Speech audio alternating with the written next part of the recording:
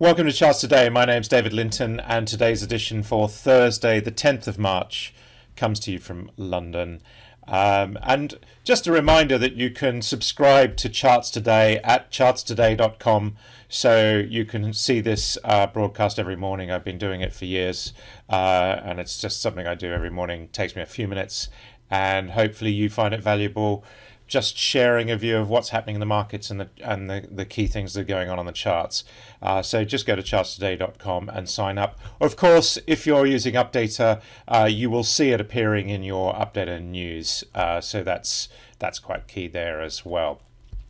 I'm wearing my flower, the sunflower, national flower of Ukraine, the largest producer of sunflower oil in the world, and gosh, hearing the harrowing stories of what's going on in Ukraine, just imagining how these people are living with no gas, water, or power.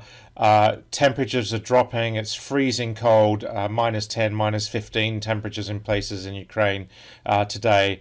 It's just hard to imagine. I've turned my heating off, just living with the temperature a lot lower. I think it's something we're all going to have to do. And in terms of demand, that's going to be quite a key. And one of the things on LinkedIn, I post on LinkedIn quite a lot, is I've been talking about storage levels, and I did just repost this morning saying I'm really not sure how the picture has changed. And if we look at some of those storage charts, this was the chart I posted last week. We were at this is just the data from GIE and Updata, and I put a seasonality envelope on. We were at 28% last week. We're at 25% this week for German storage, and this is how it looks going into the next year. So I'm just sort of saying to myself, what's changed in terms of the last week? And next winter is still going to be a massive issue unless we see this war ending very quickly. Most wars tend to go on much longer than people think, and so we're seeing real potential issues running into next winter. A lot of injection has to happen in Germany at very high prices. Same in Austria. We're sitting very low in Austria at the moment, sitting at just under 15% capacity, and we've obviously got a couple of 2 or 3 more weeks to go until we reach the minimum, and the same in Holland. So really quite interesting looking at those storage charts, and it just says to me, what's changed. And of course we've had these massive spike highs. The big feature yesterday was the oil price falling low. And one of the things I want to just talk about is you often see counter trend moves that are bigger than the moves within trend. It's just this sort of reactive move, and this now leaves us with some pricing information. And if I just go and look at the high low levels and put those on the charts, I've now got extreme highs and extreme lows, 105, 133. And really now it's a case of where will oil go. Now shorter term we've come below the cloud, longer term we're still here. We've got upside targets. We've got a reactive target on the 1 minute chart to 117 today. We are going to probably trade in this range now for a little while, but this does set us up on the longer term charts for a new target. And that's what we have to watch. Of course, if we go below this level, we activate a downside target, and then we'll be starting to look at what the downside targets are saying. But for the moment, I mean, this is all related to OPEC making an announcement yesterday, but for the moment, this is the new trading range. And in fact, you can go right down. So 110 would be a level that I'd be watching now, because that was the spike low a couple of times yesterday and this morning. And now are we going to build a base and move higher and watch for new targets building on your systems. Remembering this is my 1 minute, my 60 minute, and my daily, and we put out the crude reports every morning, so that just helps clients see where we're going in terms of crude oil. So that's really what's going on there, and I'll come back and look at power and gas prices in a minute. But just looking at sort of the main markets, and I've actually been looking at my textbooks. Remember textbooks? People didn't really 30, 40 years ago, all we had was textbooks.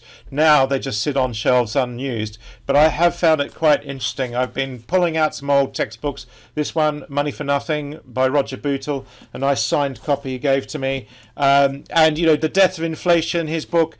And it's really interesting that, you know, the last 20 years we've been talking about the death of inflation, but now inflation's coming back. I've started to look at market cycles, and I'll be doing some posts today on that. Market cycles, commodities have only really just got going when you look at some of the super cycles, and so it's really interesting going back to the texts. And if you've got the text going back that long time, just have a flick through some really interesting diagrams and charts, and that just feeds a lot of what's going on in the market. So looking at the dollar, this is my long-term, medium-term and short-term view of the market. We see the dollar index pushing higher, and that is still, we've fallen back a little bit on the 60-minute chart, but on the daily and medium-term charts we're bullish. We keep saying that the dollar is where the action is going to be this year. The flight to quality is going to be quite key. Looking at the euro, we've had a bit of a recovery. We're back above the 110 level, but the fact is we went there and we've got these downside targets, and this one to 95 parity on the medium-term chart is one we're watching, and we did put out a report on the euro a couple of weeks ago, so just saying how low the euro could go. Sterling sitting at 131.67, and that's recovered again against the dollar, just pulling back a little bit, but on the whole we're seeing weak euro, sterling in the middle, strong dollar. That's the picture for this year. A lot of the moves will happen in between all of that, but that's what's happening. Bitcoin had a very strong day yesterday. We're retracing some of that today. We're seeing a lot of volatility in Bitcoin. We are just finding cloud support. The key thing is we hold this 30,000 level, which gives us the activated upside targets to $83,000 on both these charts. So that's quite key. The S&P 500 index had a recovery of 2.57%. That's really still left us below the cloud. One big day again in a downtrend, one big up day doesn't make a new bull market. So it's too early to say whether this is the beginning of a recovery. We've got an upside target here. Will we activate it? We've got these medium and long-term downside targets now hanging over us. So a lot has to happen. And again, on the cloud, we need to get back above 4,500 on the S&P, really to be confident that we're back in recovery mode. Looking at the futures today, I mean, just looking at the NASDAQ target, we've still got 25% further to fall on the NASDAQ based on that target. So it's a brave person who's going to go against that. Looking at the S&P future, we're down 0.2% this morning, down 0.3% on the Nasdaq future, and we're still holding above 30 on the VIX, the volatility there. So that's really quite key. European markets a little bit lower again this morning. The DAX had a very strong day yesterday, obviously very susceptible to what's going on in Russia. Asia bounced because it didn't get the benefit of the bounce yesterday. We'll look at the commodities in a minute. Corn continues to rise. Gold has fallen back below the 2,000 level, but we did put out a gold report. So that's my UK gas and power screen. We did put out a report yesterday with some very big upside targets. Look in your system there, and you'll see that that gold report as well. Gold, how high can it go? So that's in your system there.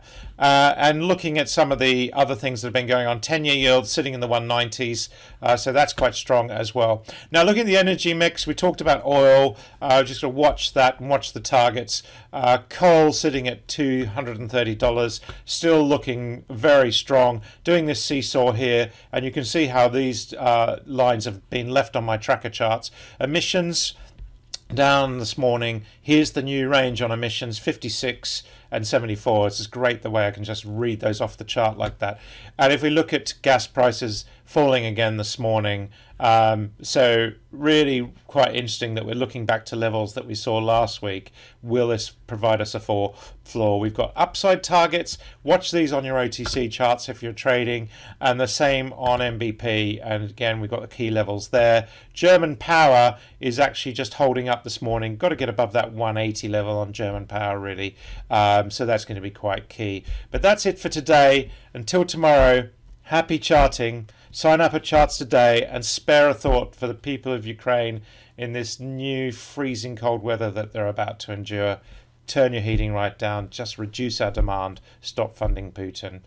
Until tomorrow, Happy charting. See you then.